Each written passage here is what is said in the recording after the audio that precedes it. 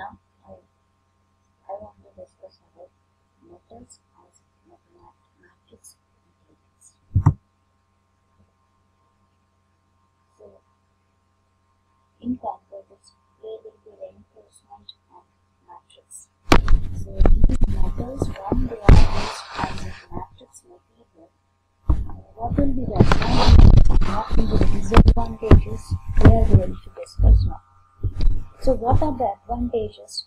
Long-term resistance to severe environments such as high temperature, yield strength and modulus of the rigidity of most metals are higher than those for polymers, which is an important consideration for applications requiring high transfer strength. This can be plastically deformed and strengthened by a variety of thermal and mechanical treatments. Main disadvantage of formed metals as matrix materials are high specific gravities, high melting points, tendency towards corrosion of the fiber.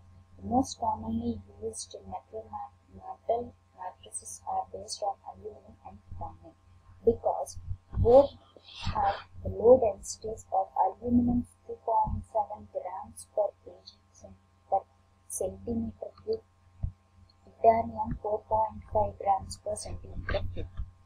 Magnesium, although it's lighter than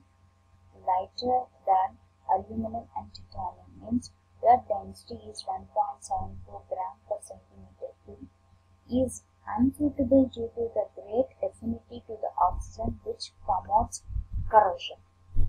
Nickel and cobalt-based superalloys have been used as a matrix. However, some alloying elements in them tend to extend the oxidation of the fibers at elevated temperatures.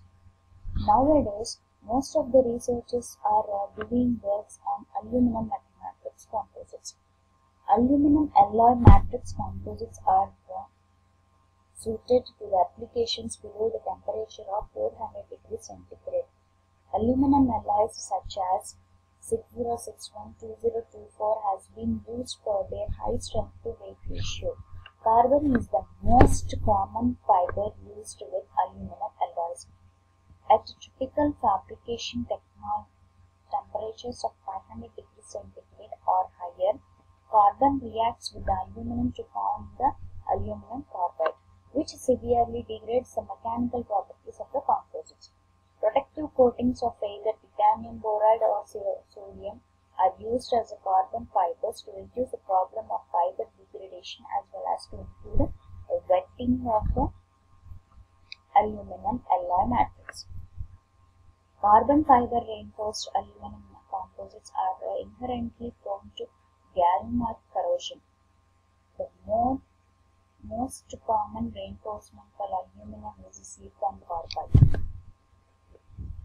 Next, when the matrix is used titanium alloy as the base matrix, then those type of matrix are called as titanium alloy matrix. Most usually in metal matrix composites are alpha beta alloys and metastable beta alloys. Titanium alloys have higher tensile strength to weight ratios as well as the strength retention at 400 to 500 degrees centigrade.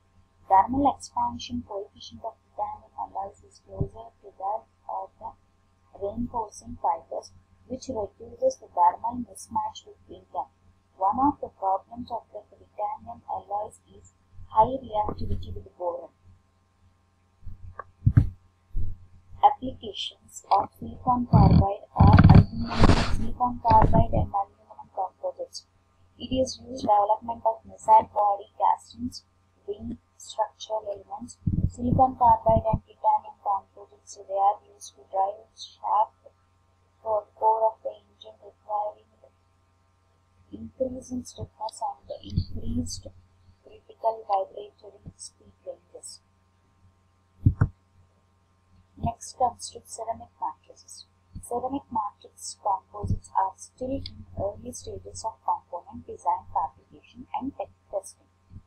These materials with their damage tolerant mechanical behavior are considered as the prime candidates for application of futuristic aircraft gas turbine engines. The selection of matrix materials for ceramic composites is strongly influenced by the thermal stability and process considerations.